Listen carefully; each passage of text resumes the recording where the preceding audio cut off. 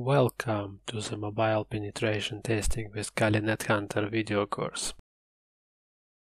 Section 1 Introduction. In this section we are going to talk a little bit about Kali Linux. Then I will present you features of the NetHunter. And then I will explain different installation options which are available for this NetHunter. So a little bit of history. Kali Linux was released at 2013, and it previously was known as a Backtrack, which was released in 2006. It is a Debian-based Linux distribution designed for digital forensic and penetration testing.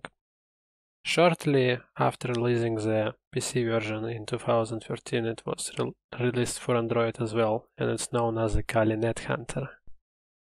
Now we will go to the official website and I will guide you through documentation and highlight most important points.